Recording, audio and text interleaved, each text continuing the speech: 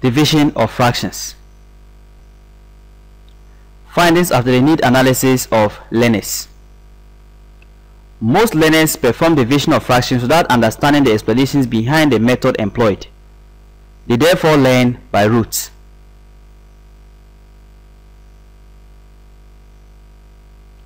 Lesson objectives.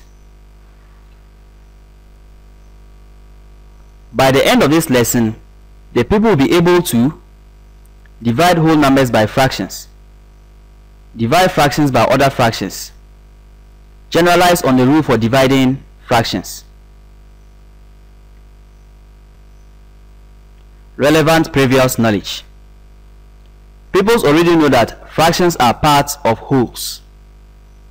Pupils also know the various ways of representing fractions, such as proper fractional representation, example 2 out of 5, improper fractional representation, example 7 out of 2, and the mixed fractional representation, example 10 whole number 2 out of 3.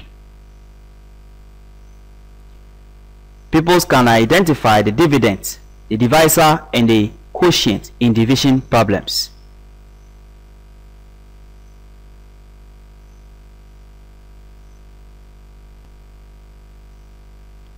Explanation of division.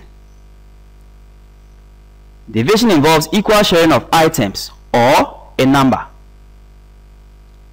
Consider dividing 6 mangoes among 2 children, one named Kakra and the other named Penny.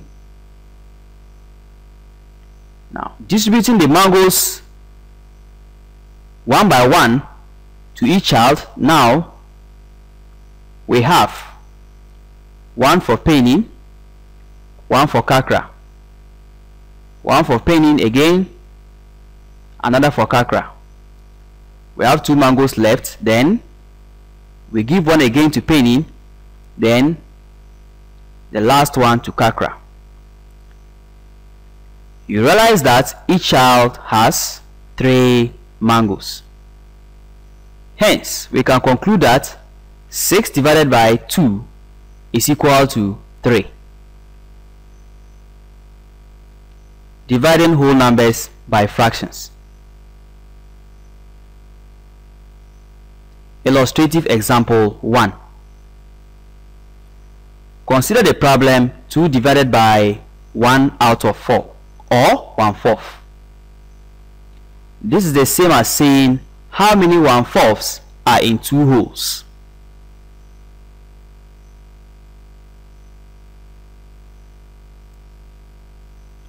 Answering the question 2 divided by 1 out of 4. Representing 2 wholes for the number 2 and dividing both wholes into 4 equal parts.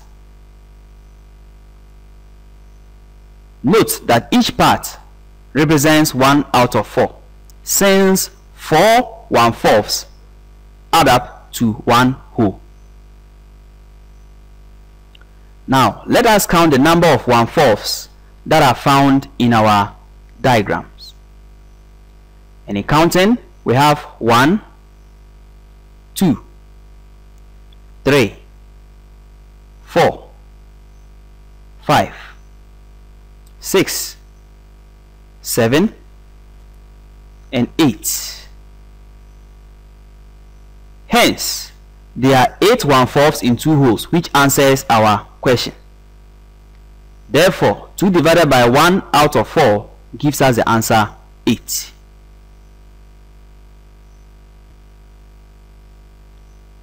The algebraic approach. The problem can be rewritten as 2 divided by 1 out of 4 equal to n, where n is the answer.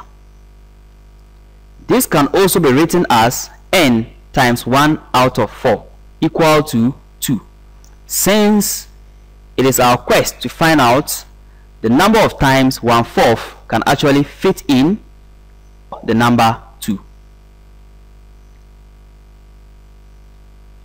This implies that 1 over 4n gives us 2. Now I'm multiplying 4 by both sides of the equation, 4 cancels out 4 at the left hand side, resulting to the answer n is equal to 8. Therefore, 2 divided by 1 over 4 is equal to 8. Dividing fractions by other fractions. Illustrative example 2. Consider the problem below. 3 over 4 divided by 1 over 4. This is the same as how many 1/4 are in 3/4.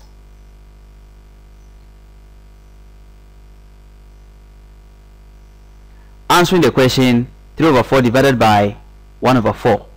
Again, picking a whole or a rectangle and dividing it into 4 equal parts, you already know that each part is actually 1 out of 4. So, and you also know that 3 1/4 add up to 3 out of 4. So, let's count the part that represents 3 out of 4.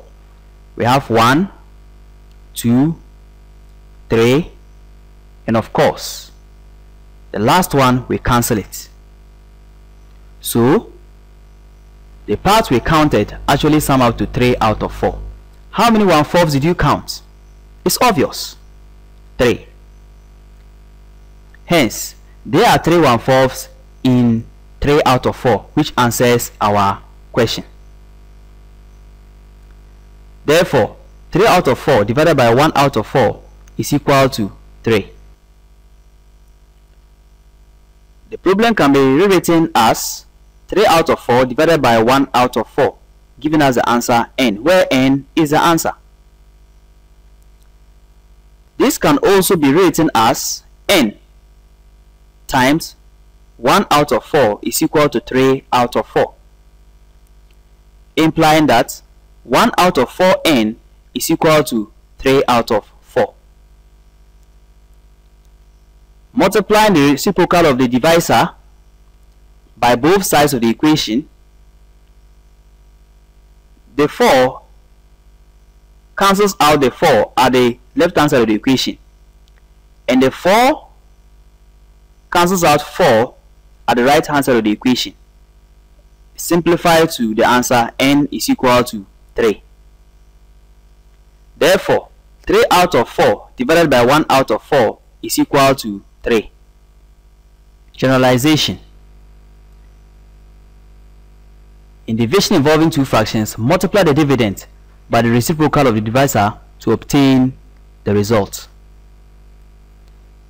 Thus, 3 out of 4 divided by 1 out of 4 is equal to 3 out of 4 multiplied by 4 on 1, which should simplify to the answer 3. Evaluation. Solve the following problems.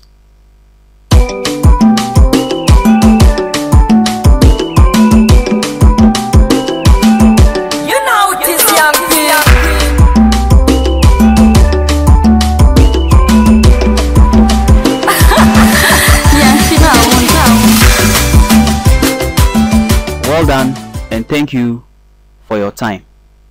See you again next time. Goodbye.